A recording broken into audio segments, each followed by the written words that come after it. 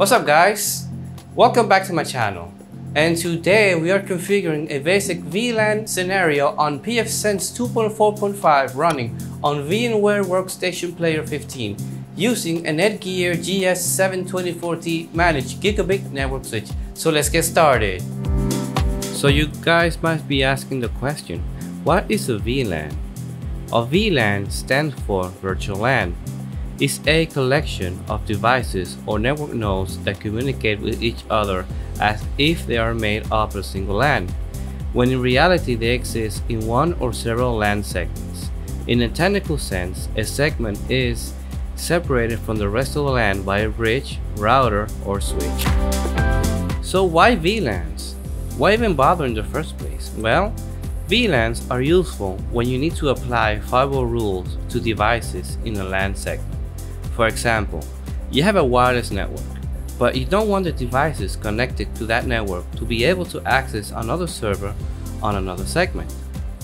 Or you have servers that needs to be accessed from the internet, but you don't want to route that traffic to your main network. For our basic setup, it's composed of pfSense 2.4.5 running on VMware Workstation Player 15 and a Netgear GS724T managed gigabit network switch.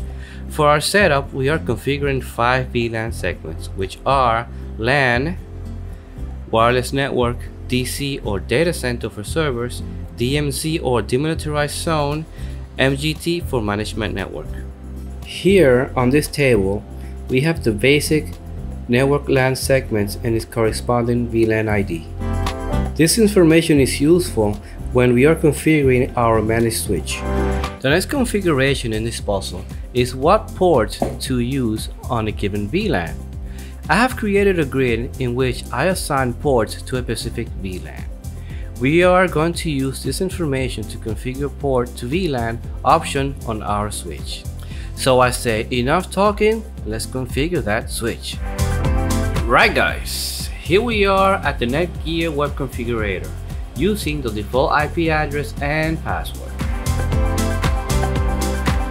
On the main page, we head over to the switch tab on the main menu and click on VLAN. The VLAN configuration page appears and we can start creating our VLANs using the table we created earlier. We start by entering our wireless LAN and our VLAN ID number 4. VLAN ID number 5 is DC or data center.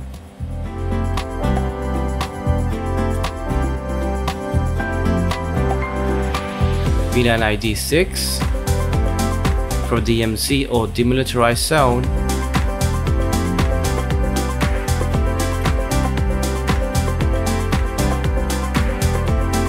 And finally, MGT for management network.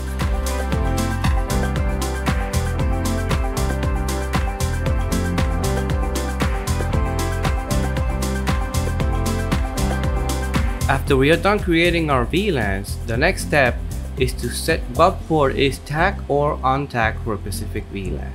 The purpose of a tag or trunk port is to pass traffic from multiple VLANs, whereas untagged or access port accepts traffic for only a single VLAN. Generally speaking, trunk ports will link switches and access ports will link the end devices. Okay, so we are now configuring VLAN number 5, data center. Port number 1 is tag or trunk. Port 11, 12, 13, and 14 are untagged ports. This is where I'm going to connect the servers. VLAN number 6. Port number 1 is trunk or tag. Port number 15, untagged. 16 untagged. Alright, and we continue on with VLAN number 7. Management network VLAN. Port number 1 is tag. Port 17 and 18 untagged. And we are done. After we are done tagging ports, the next step is to assign the port to a VLAN ID.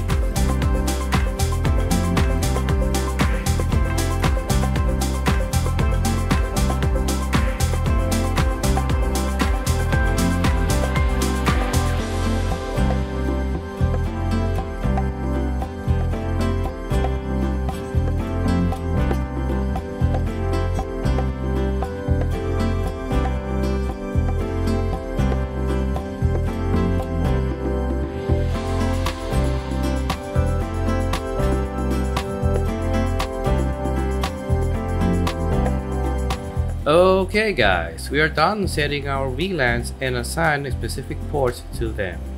Now we can head over to pfSense and configuration. Let's assume you have pfSense running on your home lab or existing network.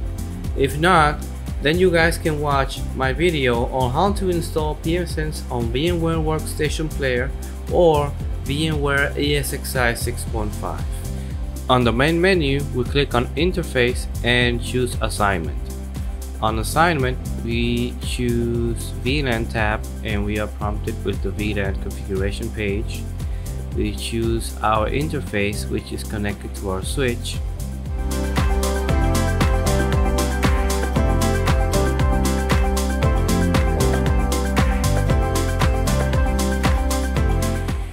It's going to be LAN and the VLAN ID the VLAN ID is number 1.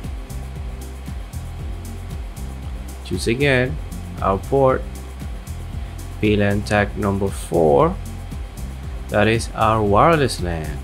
Click Save. We add another one.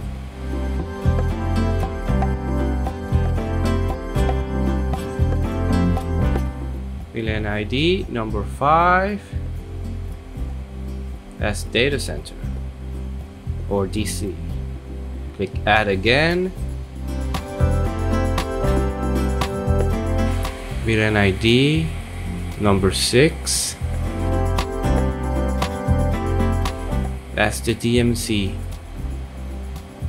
Click Add again.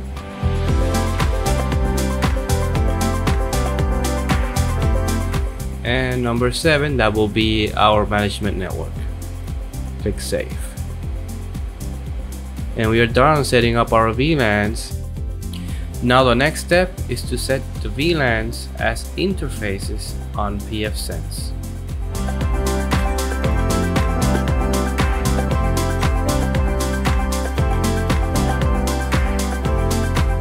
Choose LAN, wireless network, and we configure it. Description WLAN. Enable interface, and the IP configuration is version 4.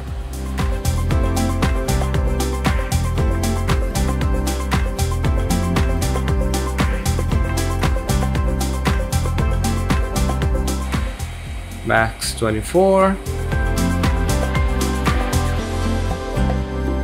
And our IP address.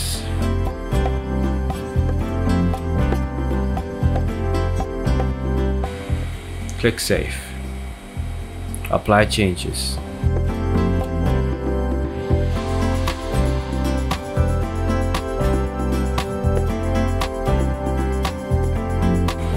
We go back to our interface assignment and we do the same for data center. Enable interface, our description, data center, DC. IP version 4. Enter our IP address.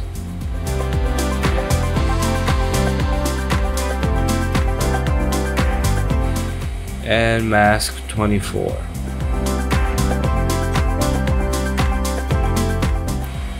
Apply changes.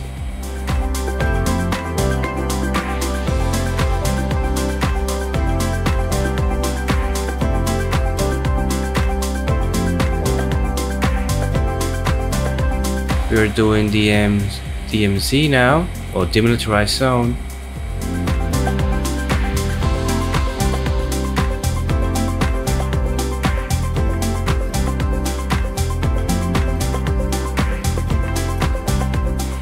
IP version 4, enable interface, we type our IP address,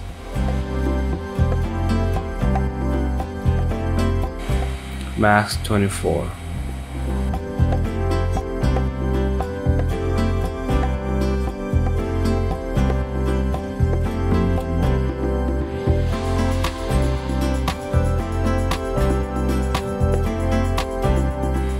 Now we head over to the management network, click add.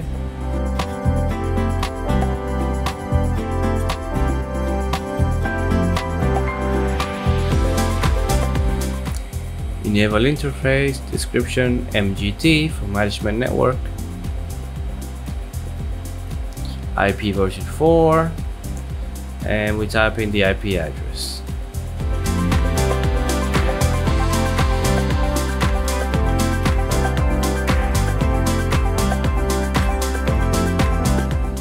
Mask 24. Click save. Now we're done setting up our interfaces. The next step is to set the firewall rules.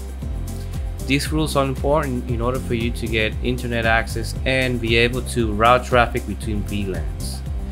You can take our default rule that we have on our LAN network, and all we have to do is just duplicate it and change the settings to match our wireless network in this case. Click save, apply changes. We do the same for DC now, or data center.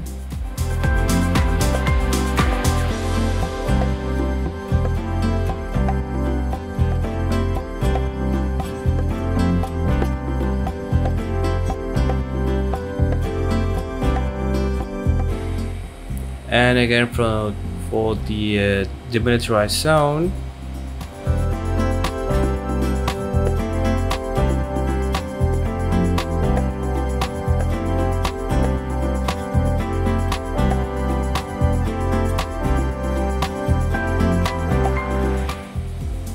click save,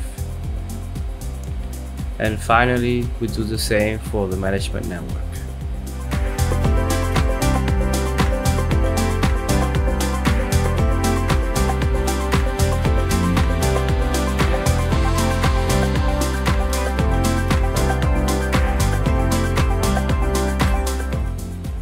And we click save. Now we can apply the changes.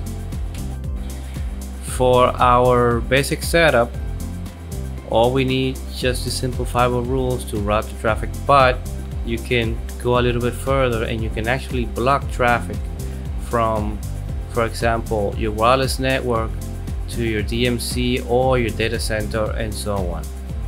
So for this basic setup, very simple, just to route traffic, and whatever device we plug into that network or VLAN, it has internet access and it's able to see the other devices on the other network. And we are done setting up the VLANs. Now we double check our settings, go back to the firewall rules page, and we check that we have all the firewall rules configured properly. Okay, so here we are on pfSense 2.4.5 main page, and we're gonna see that we have all our interfaces up. This is because it's connected to the switch, and the switch is reporting that the link is up. So you can see there all our VLANs and its corresponding IP address. Well guys, this is it. I hope you like this video. If you like this video and have any questions, please leave them in the comments below. Please subscribe to the channel and ring that bell for future videos. Everything I use is in the description down below. Thank you for watching and happy networking!